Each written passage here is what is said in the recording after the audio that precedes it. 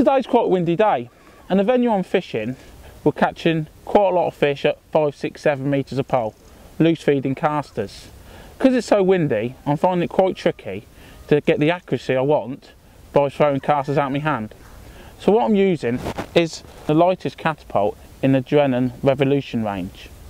The reason it's so important to get our bait so tight and why I want it so accurate is because in winter days, like today, bites are very few and far between, and we just want to keep everything nice and tight so it'll maximise our chances of catching a few more fish.